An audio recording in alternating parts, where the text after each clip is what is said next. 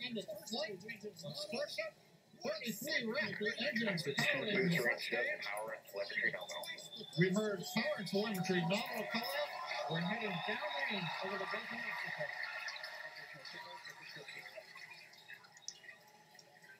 We throttle down and throttle back up.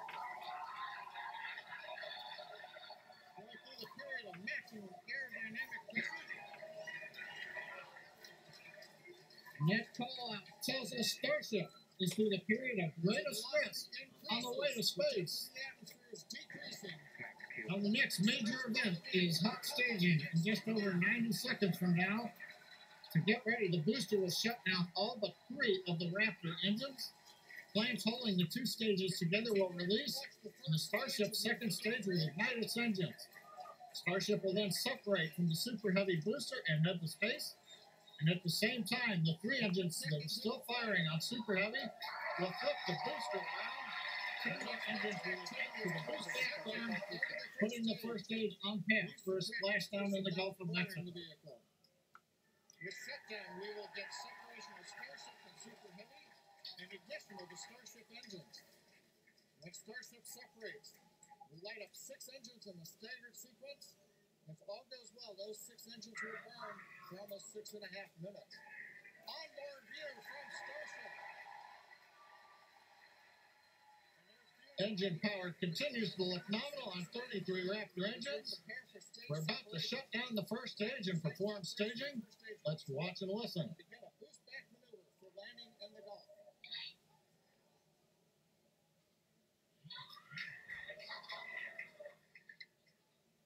Position of Signal Houston and New Orleans. Continuing to fly, 2 minutes 40 seconds. Let's get ready for main engine call.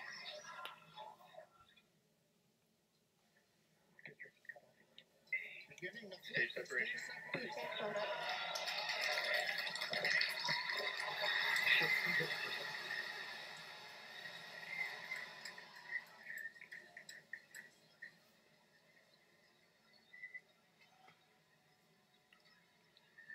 We're here on the tune. The first ever successful hot stage for SpaceX's Starship. Incredible views of our Super Heavy booster. And as you can see, the Super Heavy booster has just experienced a rapid, unscheduled disassembly. However, our ship is still underway with all 6.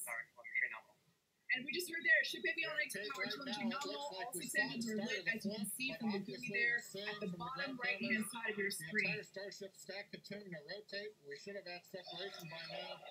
Now, we did know that the hot staging was going to be incredibly dynamic. We knew that there was a chance that the booster would not survive. We're going to take that data and figure out how we can make the booster better for the next hot stage. Yeah, that hot staging put a lot of load on the top of the booster, and of course it flipped around there, a lot of dynamic stuff happening. But ship is still going strong. And it's doing great. Right now, the ship, the second stage, is on its way. Like